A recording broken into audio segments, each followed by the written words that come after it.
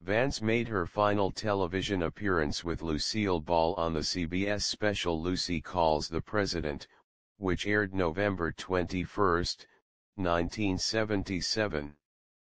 That same year, she suffered a stroke which left her partially paralyzed. She died on August 17, 1979, of bone cancer, secondary to breast cancer. After her death, Desi Arnaz remarked, "It's bad enough to lose one of the great artists we had the honor and the pleasure to work with, but it's even harder to reconcile the loss of one of your best friends."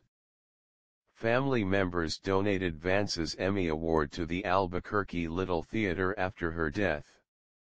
During a 1986 interview, Lucille Ball talked about watching I Love Lucy reruns and her reaction to Vance's performance.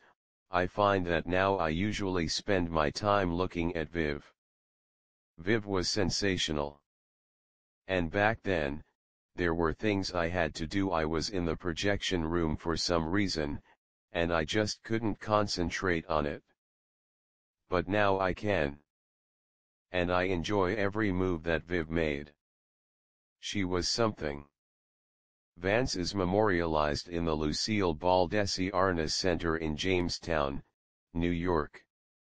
On January 20, 2010, the San Francisco Chronicle reported that a local antique dealer had inherited many of Vance's photos and scrapbooks and a manuscript of her unpublished autobiography when John Dodds died in 1986.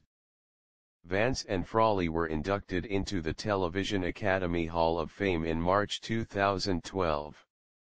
Vance was the godmother of Lovin' Spoonful guitarist John Sebastian, whose mother had been a close friend. Vance herself had no children.